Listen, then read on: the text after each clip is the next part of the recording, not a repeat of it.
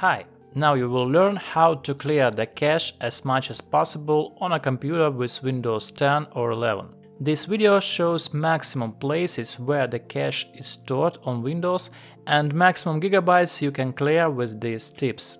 After watching, do not forget to support it with a comment, subscription and like.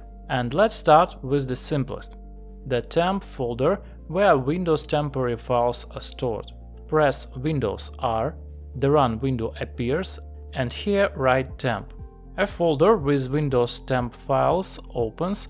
Press Ctrl A to select everything and either delete it normally, or better yet, use the Shift-Del key combination to delete all objects without placing them in the recycle bin.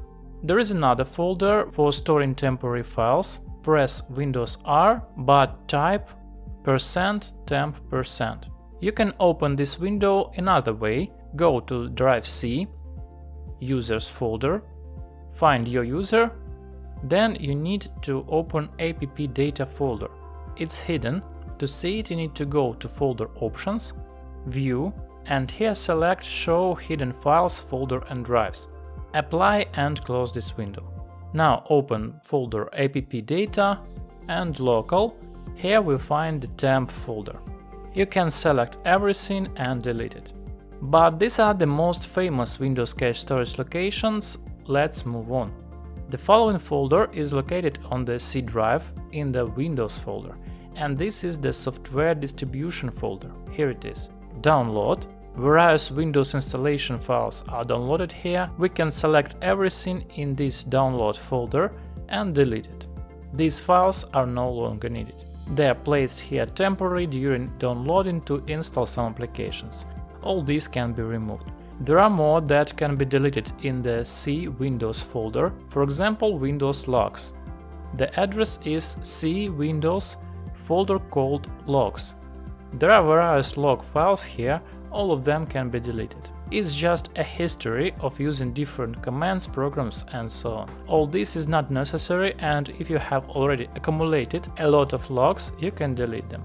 Another type of cache that can be deleted in Windows is the delivery optimization files. These files are located on Drive C in the Windows folder, Service Profiles, Network Service, Special Access is needed here, then app data, Continue, Local, Microsoft, Windows. And here is Delivery Optimization folder. This is the optimization of delivery and its files. Here you may have many gigabytes. We see the cache folder here, you can clean it. Also the logs folder, all of this can also be deleted. And the state folder, if it takes up a lot, you can also clear it. The next cache storage location is the prefetch service folder. Return to C drive in the Windows folder and find the prefetch folder here. It also requires special rights. There are various temporary files for the prefetch service. They can also be removed if desired. Another cache storage location is on Drive C in the Program Data, Microsoft, Windows, and there is a report archive. There are various diagnostic reports. Over time they accumulate here and can also be deleted. And now let's look at a method for deleting cache that many people don't know. It is generally believed that applications store temporary files in some temporary files shares, but very often each application has its own cache storage folder, and it can be quite difficult to find it. One way to do this is to search for a folder called cache. To do this, open the C folder, Users, your username and the app data folder. Typically, one of these three folders, or rather two, local and roaming, stores various settings as well as a cache of programs installed on your computer. You can run a search directly through Explorer with the keyword cache, and it will look for folders and files whose names contains the word cache. This is usually the name of the folders in which the cache is stored, and that is temporary files. Temporary, which means over time they turn into garbage, and you can go through these folders and see how much cache you find, then delete it. This method is effective but quite time consuming, because Many of these folders will be empty, as applications may delete their cache after use. Some will have a cache, but very little, maybe about a megabyte. Therefore, to save time and take full advantage of this method, use our program PCNP Assistant. The link in description. This program is free and safety. It's new, so some antiviruses, for example Microsoft Defender, sometimes can call it dangerous, but this is wrong. It is really safety. Here you can find Cleaner, and this program will find all cache in all places we talk about. And search is carried out across all programs as well as other places where various caches may be stored. Here you can also clean the registry from incorrect entries that create garbage, as well as find large files on your computer. It is another way to free up space. The professional version of the program has a 24/7 cache monitoring function. You can configure the frequency of cache, checking the minimum volume for notification, and also show the icon in the tray next to the clock or not show it. Launch it and the program will regularly notify you if you have accumulated cache on your computer. This way you can keep it clean all the time. By the way, write in the comments what is better, so that program only notifies or can clear the cache itself without your participation. Now let's move on to the next way to free up space on drive C. If you use the Hibernation function or Windows Fast Startup, then this method is not suitable for you. But if you still do not use Hibernation and you want to extend the life of your SSD drive, then you can disable this feature, for example through a PCNP Assistant or through the command, and this way you will free up as much space on drive C as you have RAM. The Hibernation file is located on the C drive and it's called hiberfill.sys. As you can see, I don't have it now because Hibernation is disabled. To do this, open the command prompt in the start, write cmd or command prompt, launch as administrator, and to disable Hibernation use the command powerconfig h off and on to enable. Let's move on, and the following method can free up quite a lot of space.